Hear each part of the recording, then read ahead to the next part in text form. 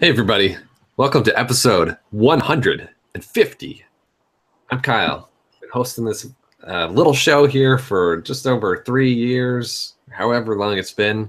Can't believe we're at this milestone episode, and couldn't have a better guest than Mr. Mike Demo. How you doing today, Mike? Hey man, thanks for having me on your bicentennial. It's pretty exciting. I can't believe we kept this going for so long. And that it's taken this long to get you on the show.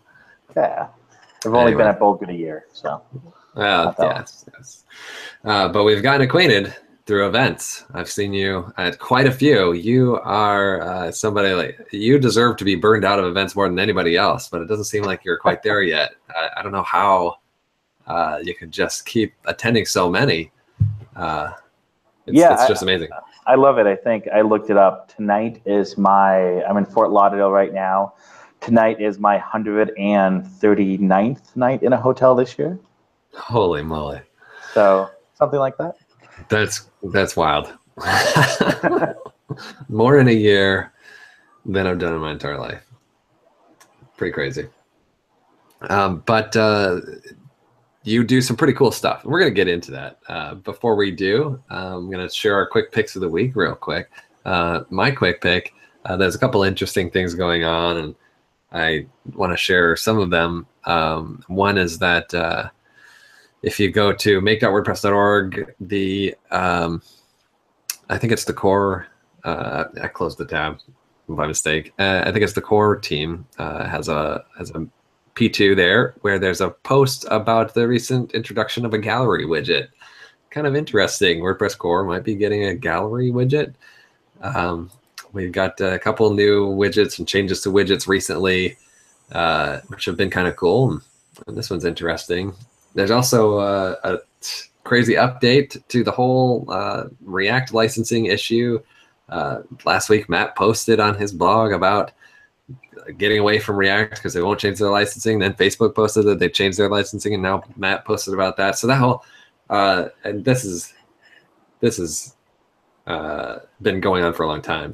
All this craziness, but it's cool to keep up on top of it and see how things are going. And the fact that Facebook changed their licensing is pretty wild, pretty amazing. You read about that, Mike? Yeah, definitely read about that and the back and forth. And yeah, there was a lot of associations, including the Apache Foundation, things like that was putting pressure on them. So they didn't have to. And that's the thing that I think a lot of time we take for granted is, you can license your code however you want, and you don't have to accept that license. But I think a lot of people don't always think about that when they're using some of these libraries. But it's good. I think it's good to have these conversations. Yeah, it really is. It really is cool. And if they were really against it and not believers in open source, they wouldn't have made this change. And that's pretty cool. So hats off to Facebook for this, belief in open sourcing code. Do you have anything to share this week? What did I see? There's some cool stats that have kind of come out. There's a new tool that just got released last week called the Cloud Factbook. You can get to it at thecloudfactbook.com. And it's a way to take professional grade analytic data about the CMS market. And it's owned by World Hosting Days, and they're using the same data tools that companies spend hundreds of thousands of dollars to pull their reports on. And you can say, I want to know what CMS in this country using this TLD is. And you find all the proprietary, all the third-party ones. You can drill down to weird demographic information, and you can generate some beautiful reports, all for free. So I've been having a lot of fun with that. So that's been an awesome tool that just came out. Nice. Yeah, that sounds like really valuable. Yeah. Interesting. Yeah. I'd like to take a look at that and learn more. So Mike, at this point, we want to learn about you. Anybody tuning in here, that's why they're watching this video, they're curious. Who's this Mike Demo guy? What's he all about? So let's enlighten them, shall we? I'd like to step back to before you worked with BoldGrid. You said that's only been a year. Long before that, before your career was really on track or anything, had anything going. when you were young and you had a plan for your life. You said, this is career-wise, this is where I think I want to go, and this is what I think I'm going to try. Tell us what you were thinking and planning, and how'd you execute? Yeah, so in high school, I kind of got interested in web my whole life. So I built my first paid website when I was in fourth grade, I think it was. Wow. It was pure HTML. There wasn't even a database. It was just, whatever the case was. And then Right. I went through high school, joined some business groups. DECA, which used to stand for Distributive Education Clubs of America. It's a student business club where you for high school and college. Ended up doing officer there. I won I won a contest called the 7-Up Challenge through them, which is where you had to design a website, a banner ad, and a microsite for 7-Up for a campaign. Wow. I won both categories on that international contest, and got to meet the CEO of 7-Up and all that stuff. So that was kind of cool. And I was a sophomore at the time, I think, and then just kind of kept going at it. Kept within DECA when I went to college, which was the Art Institute International Minnesota. Won first place at website development from that group again, and was trying to learn web development, but I already knew a lot of the stuff already. I was already playing around. I already did .NET Nuke, all that fun stuff, and I had the opportunity to work for Disney and be an intern at Disney, and so I dropped out of school and actually never finished. Wow. Yeah, didn't made it about a year, and then had the opportunity to work at Disney as an intern. Started in resorts, ended up at the Team Disney corporate office for a while, learning a ton, making a lot of great connections, and then from there, thinking that I was going to do resort hospitality. So then started studying resort hospitality. Think I'm going to school for that, and one thing led to another, and I helped start an agency that was based out of Minneapolis. That went pretty well. Spun off and did my own agency with another gentleman at the same time. In parallel to this, I always loved travel, so I was doing part-time timeshare sales at the time, and for a resort company. That when I had my own agency, it didn't work very well, but I learned a lot about how to run a business, things like that. And then I had the opportunity to become the technical manager for a health data company out of the Twin Cities called Syngistics, which think of it as Life Alert, but for people with mental disabilities. So it allows people to live independently with less staff, so you don't always have to live in a group home. It reduces the cost to the counties and state. And I helped kind of program their sensors, figure out the Wi-Fi networks, deploy thousands of sensors at hundreds of locations around the country, manage remote tech teams, made an entire intranet site based off Joomla at the time. And doing this, I was always doing websites. And the first CMS I fell in love with was Mambo. Loved Mambo. And then all of a sudden, Mambo had the fork and nobody knew what was going on. And I didn't know the fork happened. I just knew the development died. So I opened up Fantastico and started clicking around, found Joomla, and I was like, this looks a lot like Mambo, not knowing it was a fork of the same project at the time. And that was fun. So then I was always self-teach myself Joomla. I used the Joomla framework to build an entire intranet for this company for all the emergency response and everything like that. Really enjoyed that. That was a pretty large company. Then I had the opportunity, I saw an ad on Craigslist. They were looking for a Joomla expert, someone that really knew Joomla. And it was a company that made bank websites. They did security and construction for banks, but they had a marketing arm as well. SPC stands for Security Products Companies out of the Twin Cities. Most of the Midwest community banks and credit unions use them. They've been around for 50 years or something like that, really long time. And during that time, I was already, I went to a couple of Joomla days, which are like word camps. Went to a few, was accepted to speak at their world conference. And so I was kind of in the community and I knew it pretty well. And I applied and I got the job and I took over the management. There was a whole team of the Joomla part of the sites of these projects. And we're talking 100, 200 banks and credit unions that I came in there and some of them were still on Joomla 1.5, and Joomla 3 was already out at that point. And having to get them all up to date and nice to go, and make sure that all the stuff ran great, and really kind of help them with that position. Was there for a while, and then was able to migrate to being in charge of a digital department of a downtown Minneapolis agency called MVP Design, which is a pretty historical agency in Minnesota. 3M is one of their clients. They specialize in private equity firms, as well as 3M on the print side. So when you see like those Target like end cap displays for back to school and things, for like Post-it note, they would be the company that would design those. Oh, wow. And for the traditional media arm, and then they did websites and digital projects, and I was on that team, worked with a great team. And all of this, I was going to more events, and I fell in love with evangelism. I really liked that idea. My friend Jessica Dunbar, who was the community marketing manager at Joomla, she went to be the evangelist for Concrete 5 CMS. Tessa Miro, who used to be on the JED main team, she became the evangelist for Cisco.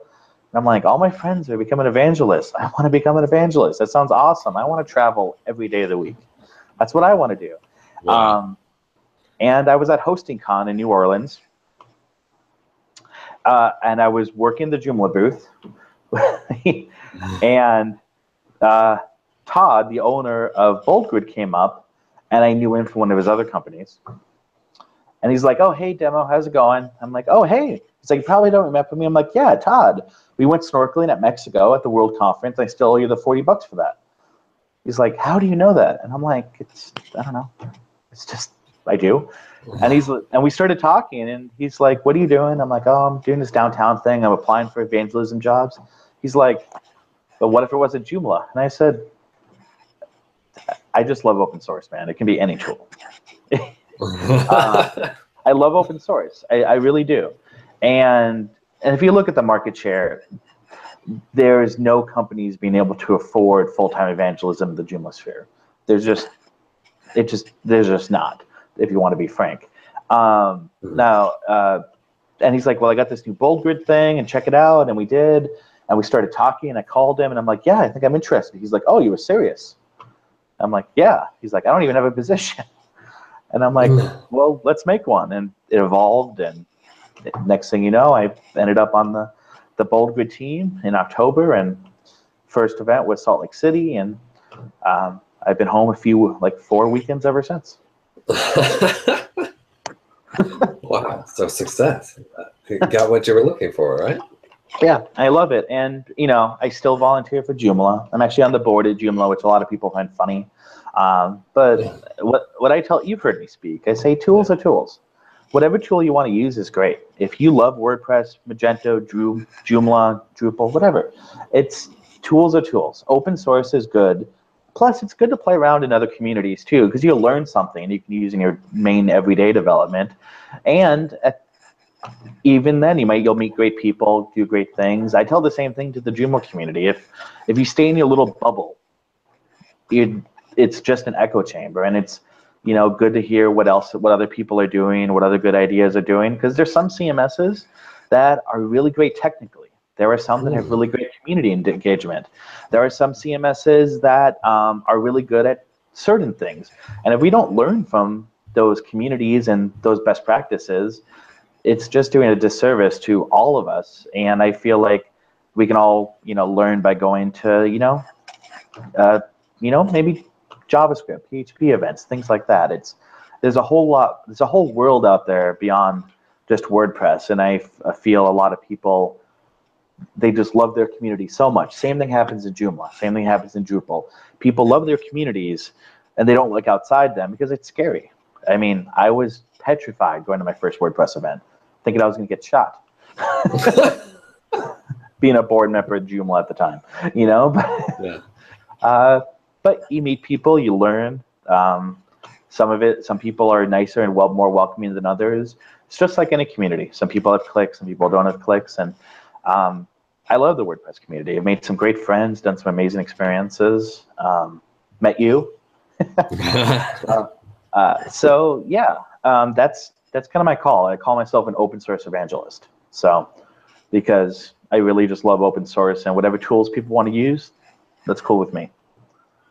I like that, and I love that sentiment very much. And this is a topic we're gonna, I think, dive a little bit deeper into. Probably it would make sense before we do to describe a little bit what BoldGrid is, because we didn't mention it before. It is a WordPress specific product. Correct. Yep. It is a suite of plugins for WordPress that makes WordPress easier to use, no matter where you are on the spectrum. So if you look at it from a beginner, somebody who's never touched a website in their lives, they want to get going, you can kick out a full website in about 45 minutes, beginning to end, using one of the few onboarding experiences in WordPress. And when I mean onboarding, I mean that hand-holdy, step-by-step Wix or Weebly like user journey. What's your industry? What is, oh, you're a restaurant. Okay, great. Here's our restaurant layouts. Pick a theme for a restaurant. Okay, I want that. Okay, we have these 20 pages for restaurants, a menu page, a specials page, a reservation page. Which ones do you want? Okay, great. Next, give us your info, your location, your email, your social accounts. And then it builds the whole site for them. And then it says, okay, now let's customize it. Where's your logo? Let's suggest some colors automatically based on that color theory, based on the colors you input, and then it's going to update that palette through the entire system. It's really the Wix or Weebly or Squarespace journey, but inside of an open source product. And then it's WordPress, so you can extend it or do what you want to do with it. That's kind of what most people think of us as when they think of BoldGrid. But we also have a bunch of individual plugins too. It's all modular. Like we have a backup plugin and an SEO plugin and a staging plugin. You can stage your WordPress sites, even if it's on a BoldGrid site, on your production server if the client doesn't know how to do local or they don't want to pay for it or whatever the case, without a separate database, without a separate install, without a subfolder.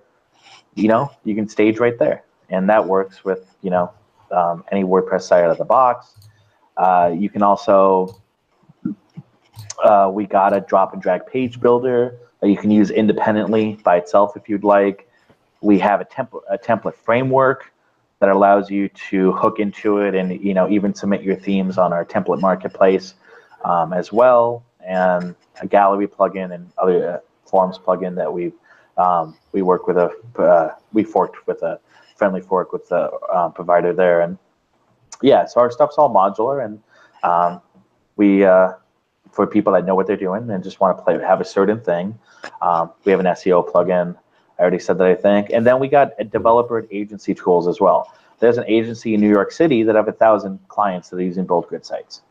And they just kick those things out and they just focus on selling local marketing services to them. And we have special tools for developers so that you can code a full BoldGrid site without using any of the drop and drag things if you don't want to. But then you can still hand your client that ease of use experience, so it's kind of a win-win. So that's kind of what BoldGrid is in a nutshell. It's really what you make of it, and it works with whatever you have already. If you love Beaver Builder, that's fine. Keep using Beaver Builder if that's what you want to do. I'm not saying that you need to use every one of our tools, and that's why we made it modular, so you can pick and choose based on your needs and your client's needs or that specific site, because we don't want you to have to uninstall 25 plugins or 12 plugins if you only want 2 of them, as an example. So. Yeah, it's very impressive. There's a great demo on boldgrid.com and a lot more information about the features, expanding on what you talked about. If anyone's interested, definitely check it out. Yeah, it's all free. The entire suite's free. Yeah, so there's a premium tier at $5 a month, but most people just are happy with the free version. So play with it. Let us know what you'd like to see changed. One of the things I don't know very much about is a little bit of history on BoldGrid and a little more about the rest of your team. Sure. So open up my slides because I just gave a talk on the history of BoldGrid at World Hosting Days USA just a couple days ago. And I can probably send you a link to the PDF if you reminded me. Let's see, we'll let that open in the meantime. So BoldGrid started as a need out of our sister company, which was a hosting company. And BoldGrid is now its own team. It's spun out, blah, blah, blah. But it kind of started in 2014 because they were seeing high cancellation rates for WordPress hosting. And they were trying to figure out why was that. And they did studies, the team did studies with people that wanted websites and things. And we determined that everybody has that friend. That friend who you go to that knows web and they know computers. And you have a website idea, you started a bakery, and you're like, I need a website because I got a bakery. I'm going to call Bob because Bob knows websites. And Bob doesn't want to make your website because, he doesn't want to work for free. Hey, Bob, I need a website. What should I do? And Bob says, oh, use WordPress. It's easy. Go ahead. It'll be fine. And then so you find and search for WordPress hosting, land on Bluehost, SiteGround, wherever, and you buy hosting. Most likely, it's probably not a managed host because you're probably going off price in most cases. And you open it up, and you see the WordPress admin, and you're like, what the heck just happened? I logged in, and this is not what I expected.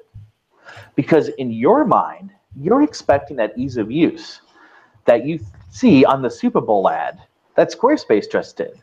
Well, they just drop it and drag, and it's just, John Malkovich did it in just 20 minutes. Why can't I do it? John Malkovich can do it. I mean, heck, he has people living inside of him, and and that's the issue, is that WordPress is blessing and a curse, is that it's well known. It's the Kleenex of CMSs. It's the name everyone knows. The downside is it has this reputation of being easy. And yes, if you look at the spectrum of CMSs, you can probably argue, probably successfully, that WordPress is one of the easier user interfaces if you're comparing it against the top 10 CMSs, got Drupal, Joomla, .NET, Nuke, et cetera, Concrete 5. We'll definitely argue that it's a better user experience than that. So that's how it got the reputation. But easy to the end user is not what people are thinking. That's why, Core is doing things like Project Gutenberg to try to bridge that gap a little bit, and the customizer. And so that's what we saw. And we said, how do we fix this problem? And so the BoldGrid 1.0 came out in 2015, and it was originally just tested on 2 hosts, InMotion Hosting and Web Hosting Hub, just to kind of get some feedback. Went through a lot of revisions. Back then, it was just a single plugin that did the whole suite of tools. We only recently broke it out earlier this winter, I believe, if I'm going off correctly. In March of 2016, BoldGrid 1.1 came out. And then we added Softaculous support later in 2016, in the fall time. July of 2016, BoldGrid 1.2 came out. 1.3 came out in October of 2016. 1.4 came out of March of this year. And we just launched a new version.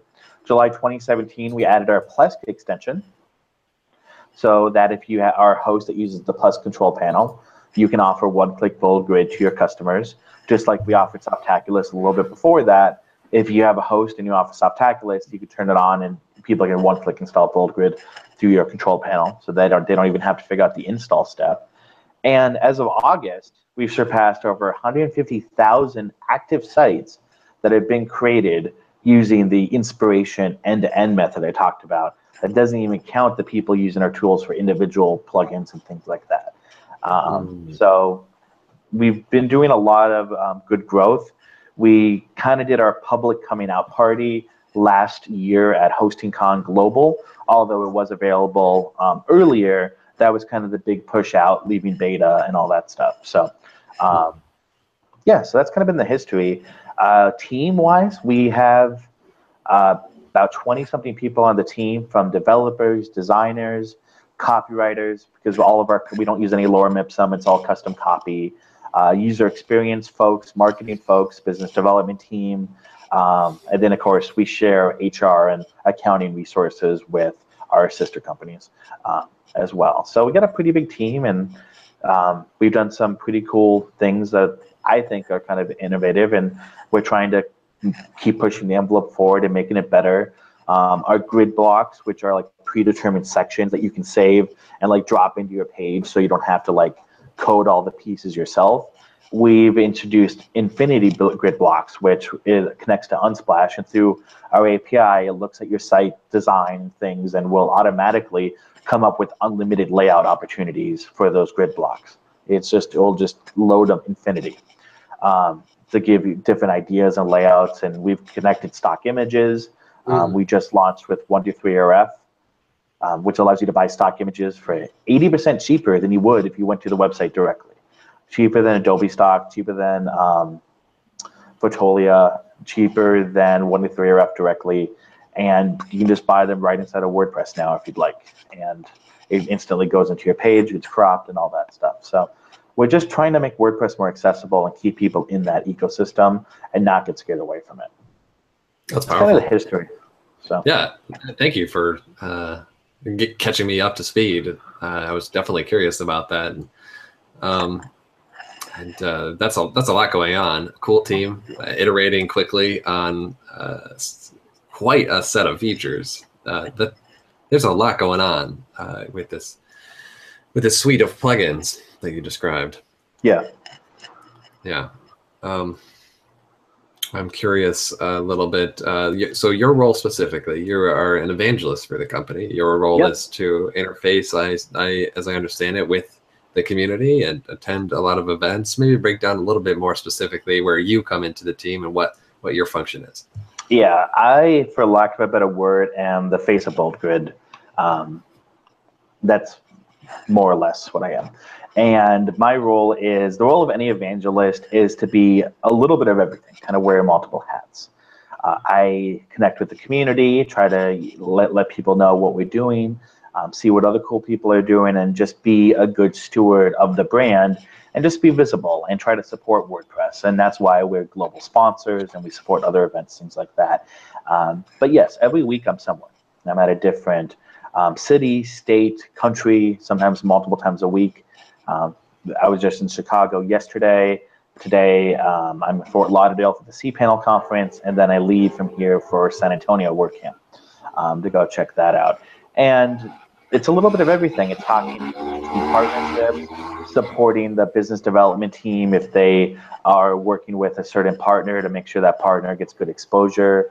An example is A2 is one of our supported hosts that's on our website. And when we're at events which A2's next to, we make sure that when people say, oh, what host do you use? We point out, oh, A2 is right there, and things like that, and try to support those partners that are physically there, and while still being fair if there's multiple partners at an event. And just connect with people, do support if people have questions, if people have ideas, pass the ideas up to the team. Any feedback we get, good, positive, negative, whatever, kind of pass that along, and just kind of be the community face of the entire team we have working behind us. That involves a lot of speaking in general topics, connecting with people, and just really just kind of being present. The evangelism role is a really hard role to define an ROI behind historically, no matter what company you're dealing with. But I think it has value when the product you're using, you can connect with somebody very easily and you see them all the time. And you're like, well, if I have a problem, I'll just talk to Mike. Just like, hey, if somebody has a question about SiteLock, you'll talk to Adam Warner, the evangelist for SiteLock, as an example. So I think it's a valuable use to the community, and I really enjoy it. That's super cool. Yeah, I mean, it's just inspiring and awesome to listen to your story and just how passionate you are about it and how clearly it's like you found what you're supposed to be doing and you're doing something that's very fulfilling. You should probably have like where'sdemo.com just to see where you're at. Actually, Adam Warner launched a website called whatcitynow.com, and him and I are doing a podcast where every week we'll talk about what city we're in and what we did. We've done 4 test shows. We hope to go live and start publishing them pretty soon. So whatcitynow.com is actually going to be not just a blog, but it's going to be a home of the travels that Adam Warner from SiteLock and myself have been doing on a week-to-week basis. It was his idea, and I came up with the idea for the podcast because I used to do a Disney podcast for about 600 episodes. So Wow. That's pretty cool. Yeah, that's a good pick. I'm excited to start tuning in as soon as this goes live. yeah. Way cool. We have a Twitter account that's a little bit active right now, so you can check that out as well. Yeah. Very cool. Exciting.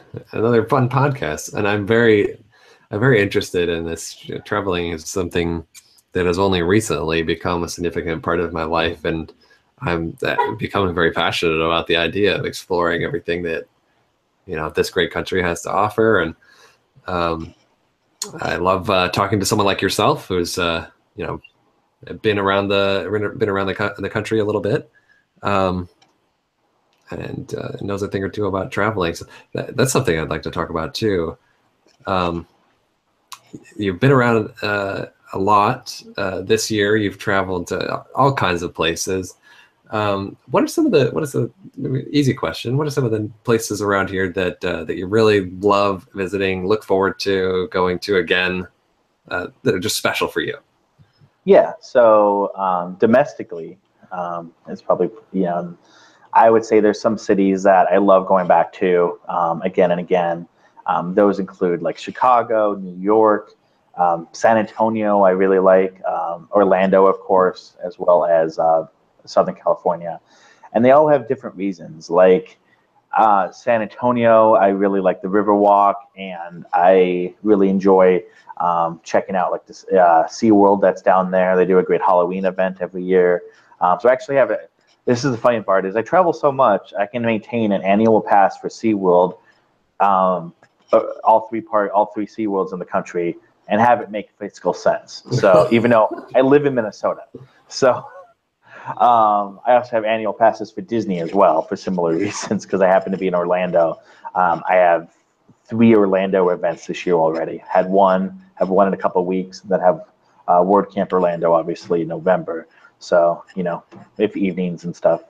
But then there's other places that are just kind of like special and cool. Like I've been to Salt Lake 4 times this last year, and I love Salt Lake as a city, as a culture. I love going to Temple Square and learning about the LDS Church. Even though I'm not LDS, I have no interest in converting.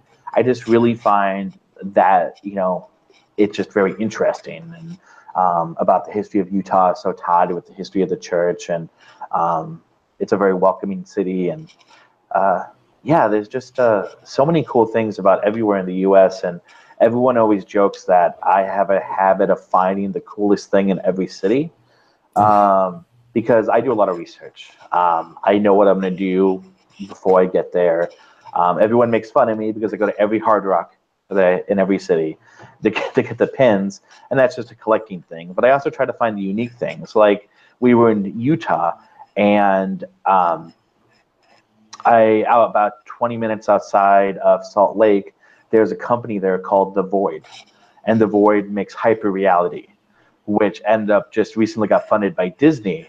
And think virtual reality, but with full roomscaping scale. So when you look and you can see the other players in the room, and when you look at a door and you reach out, there's a doorknob, and you can walk through the door into another room. Then when there's a couch, you can sit on the couch. When you walk into an elevator, you can press the button. So it's virtual reality with physical objects mapped perfectly. They did the first one in New York City for Ghostbusters, but it's a Utah company. So I took Adam out there. They were doing like a preview night.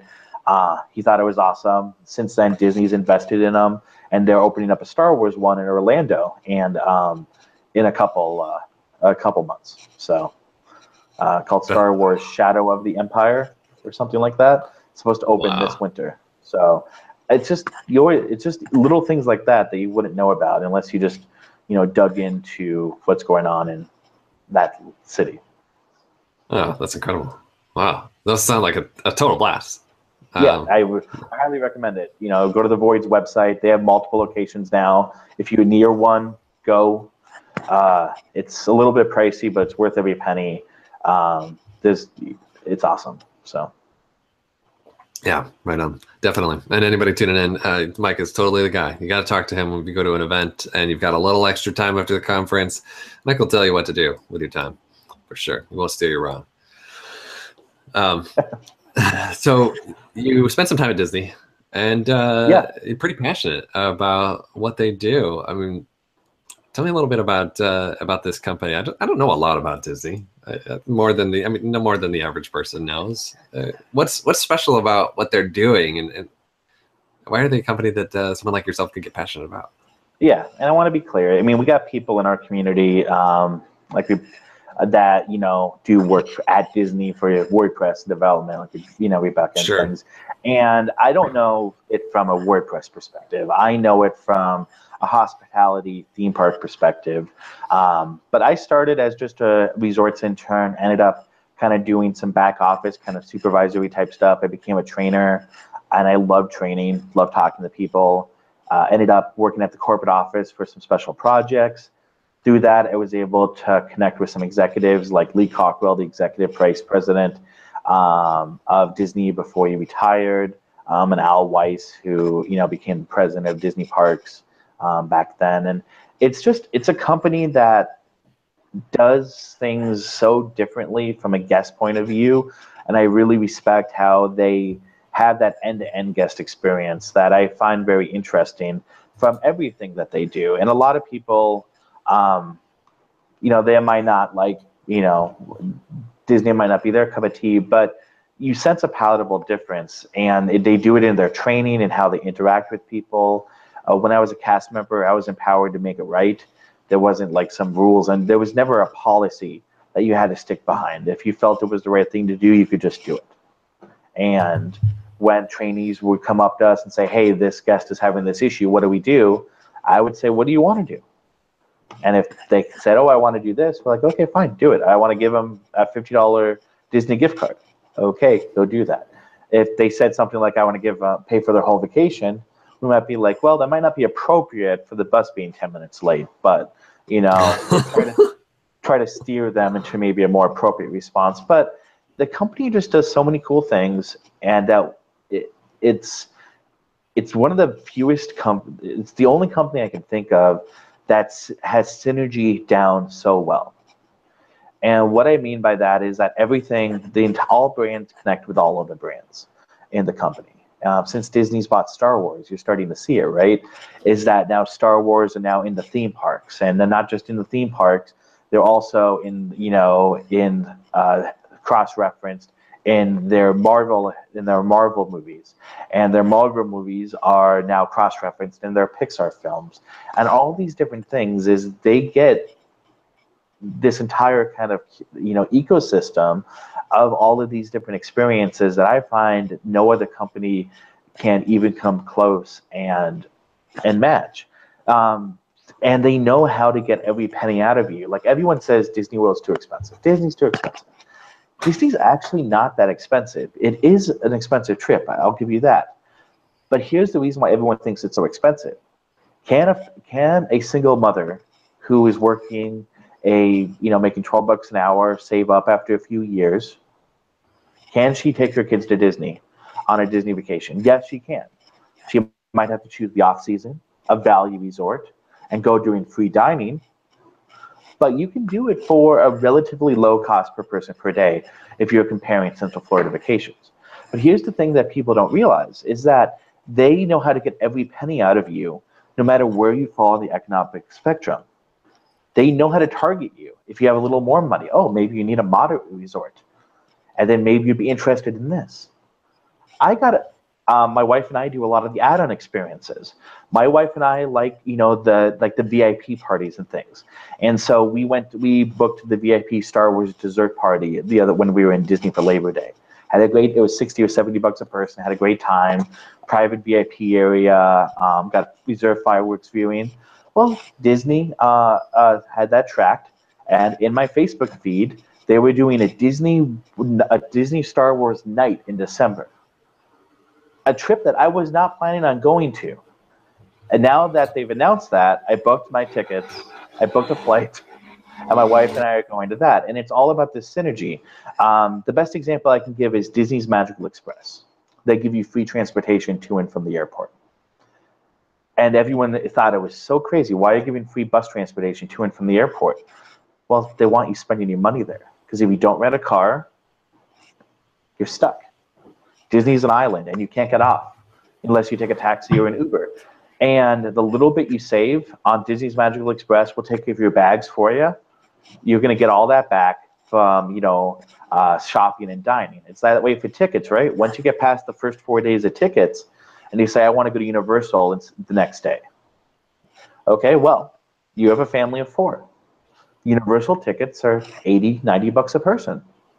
Or for $2 more, you can get another day at Disney. It's this type of stuff that they were just so good at that I just really respect, but at the same time, they deliver service better than anyone. It's palatable how different Disney cast members are to SeaWorld and Universal, and I enjoy both those parks. I have season tickets at SeaWorld, and I really enjoy it, but it's just second to none on the guest service, and I really think they're one of the few companies out there that put the guest first, and the money follows. They definitely look at the bottom line, but they know if they deliver top-class quality entertainment, they can charge a premium for it, and it all kind of falls in together. Walt Disney said, keep the parks as clean as you can keep them, treat the guests as best you can do them, give them the best experience, and the money will take care of itself. And I try to live that philosophy when I do my stuff. It's certainly like an awesome vision and the right mentality. If only more companies embraced that philosophy. Yeah. So there was a couple other things that I was really hoping that we would discuss a little bit. Sure. That I'm wondering whether it's dangerous to rabbit hole in them, but you did in particular bring up earlier the bubbles and all of us in our own niche open source communities. And you've had more exposure to different open source communities than your average person, and can really speak to and comment on the differences in these communities and the value of interacting, engaging each other, the value of exploring other systems and visiting other communities and just broadening one's horizons. So for a lot of us, myself included, who might be listening to you, what do you have to say? What message do you have to send about why we really should, we average users, or maybe advanced users, whatever, why we really should make a concerted effort to broaden our horizons a little more, get out of our own bubbles? Yeah, I mean, it's very important because nobody knows what the future may bring. If you would have asked 12 years ago what the number one CMS was, you would have said Mambo, right? And Mambo won Linux Linux World's Open Source Project of the Year award 12 years ago.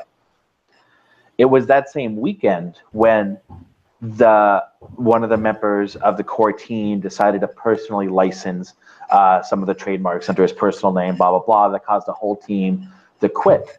So you never know what the future is going to bring. And I always believe in, looking outside these echo chambers. And I think there's too many people in our community, and this is true of any open source community I've ever seen. It's just different players. Joomla is the same thing, where we focus too much about why we're the best and why they're the competitor and things like that, when I feel like they're not really competitors because they're just tools are tools. You'll never see Matt say, you know what, WordPress should be the go-to tool for scientific reporting content management systems. You know what you should use for that? Scientific CMS, which is another open source project.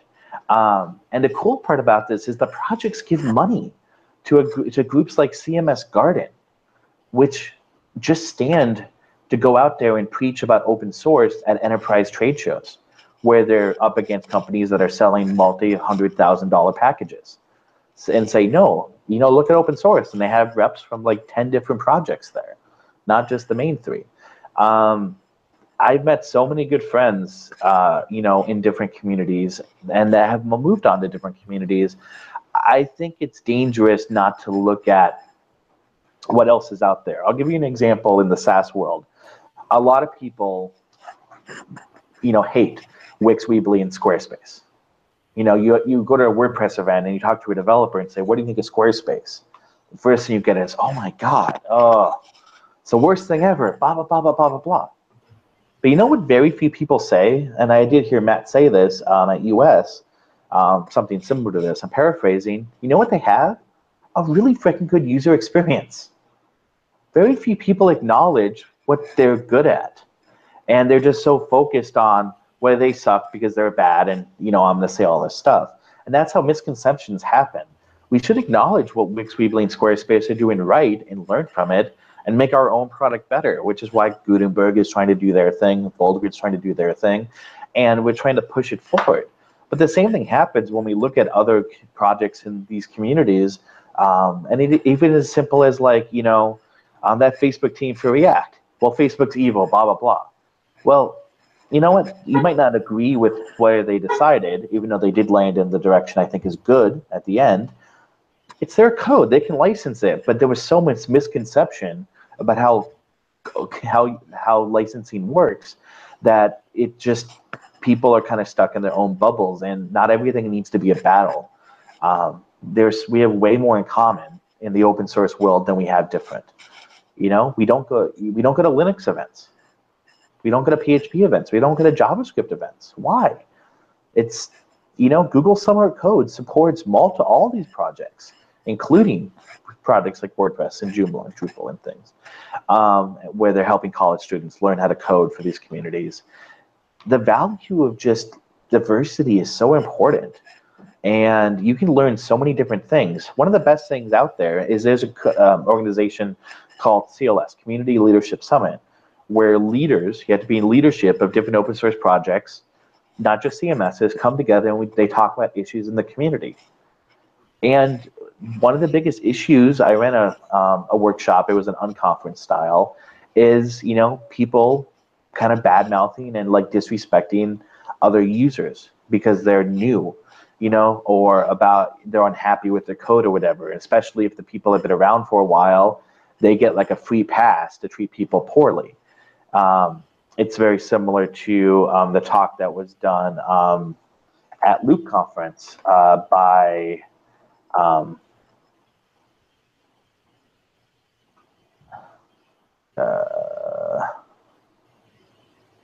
Andrew Norcross. He gave that talk about diversity and respect and things at LoopConf, and those issues are happening in all these communities. And I think it's just because people like to, make everything a battle. I don't know if it's our political landscape or whatever, but we have a lot more in common than we have apart. I've had people come up to me at WordPress events and say, you don't belong here because you've done Joomla. Those exact words. And I'm like, dude, come on. Tools are tools. You might be using a completely different tool in 10 years. In fact, 10 years is a long time. We don't know where the future brings. I think the future of WordPress is very bright. I'm very excited for it. But you never know what's going to happen. And if you put all your eggs in one basket, I think you're only harming yourself in the short term. In the long term, you're going to miss out on great friendships and ideas that you can use in your own coding and development. I've never had anyone tell me that's a Joomla user who I said go to a WordPress event or a Drupal event say it was a waste of time. And I've never had anyone who's in a WordPress community go to another community's event tell me it was a waste of time. Because you'll learn something. At the very least, there's always a marketing track. That's agnostic. You can use SEO ideas no matter what tool you're using. Right. Yeah. There's a lot of wisdom in that, I think, and it's disappointing that time is running short, because there were more questions I wanted to dive into that, go just a little bit deeper on the topic. It's something I'm very, very interested in, and obviously you are as well. So if anybody's tuning into this, Mike's a great guy to talk to about this. If you attend an event, you will probably see Mike there. Start the conversation. He's got a lot more to say, let me tell you. So if you don't mind, Mike, I'm going to start our kind of wrap-up questions. There's a few more things as the time winds down. What are some of the things you like to do in your spare time, when representing BoldGrid somewhere? Big into theater, so go to a lot of Broadway shows, have season tickets for our Broadway series, like to see what else there is in the different cities I'm in, things like that. And then video games. I always have my Switch with me at every city I'm in. And then, of course, theme parks. And if there's a theme park in the city I'm at, I'll probably find a way to get there. Yeah. Right on. Nice. I always ask everybody this question. Your answer particularly will be likely interesting. What's on your calendar? Where might somebody bump into you in the near future? Yeah, there's a whole lot of different options. So I will be, right now I'm at the cPanel conference, which is in Fort Lauderdale, and then I'm going to be going over to San Antonio for the San Antonio WordCamp. After San Antonio, I am going to be off for a weekend. I'm going to be home in Minnesota, believe it or not. Then I'm going to be in Orlando for the Merge show, which is a really cool show done by Jothan, who ran NamesCon, and it has hosting and startups and CMS Summit and all that stuff is there. After the Merge show, I'll be at WordCamp New York City and WordCamp Phoenix, Arizona. And then then I'll be at the WordCamp Riverdale, I think, in Southern California. I can never get that name correct. It's the one that's in the first weekend in November. And then, of course, WordCamp Orlando. And from there, I'm flying straight to Rome for the Joomla World Conference. And I don't know what the second half of November is. And, of course, I'll be at US. So. Fantastic. Man, that's a lot. You have a lot going on. Do you have good recommendations for people that I might invite on the show as future guests? Sure. I think it would be very interesting for you to reach out to either Jessica Dunbar from Concrete 5, the evangelist out there, to get another perspective from a different CMS, to see how their community is doing and growing, or Robert Jacoby, the president of Joomla, to see how that works, because the two projects are pretty friendly. And Matt Wheelenweg did speak at the Joomla World Conference in Boston. So that's true. I need to remember to shut my windows for these recordings. Well, anyway, this has been a great discussion, Mike. As always, I was enjoyed talking to you, hanging out with you. It's not going to be the last time. We're going to see each other plenty. I'm coming out to a lot of events in 2018 and a couple more before this year's over. I'll at least see you in Nashville, and I hope a lot of other friends. For now, I'd like you to share how anybody could get in touch with you if they were so inclined, and maybe how they could learn more about BoldGrid, and any other parting thoughts you want to share before we adjourn. Yeah, sure. Well, thank you for having me on. Definitely appreciate it. Happy to spend my time, and thank you for the invitation. Was quite the honor. You can reach me on Twitter is probably the easiest way. I'm at MP Mike, which used to stand for Mouse Planet Mike, but I just kept it. So you can reach me on Twitter at MP Mike. You can learn about BoldGrid at boldgrid.com. You can download it, launch a free demo. There's lots of good videos on there. And then last but not least, you can, at any of our events that I am at, you can meet Boldy, the official mascot of BoldGrid, which is a banshee, and he'll do a selfie with you. He'll sit on your shoulder. And we're the only company with a banshee as a mascot. And you can find lots of pictures on the BoldGrid Twitter and my Twitter of Boldy. He sits at the booth, hangs out on my shoulder, so he's quite the attendee. Wow, that's great. Super cool.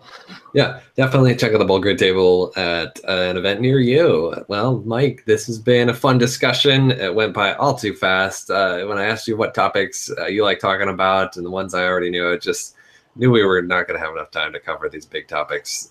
You've got a lot of great stuff to say. But man, just flew by too quickly. Anyway, this has been episode 150 of the WP Roundtable Show. I'll be back on next Monday. And thanks again, Mike, for joining me. Thank you.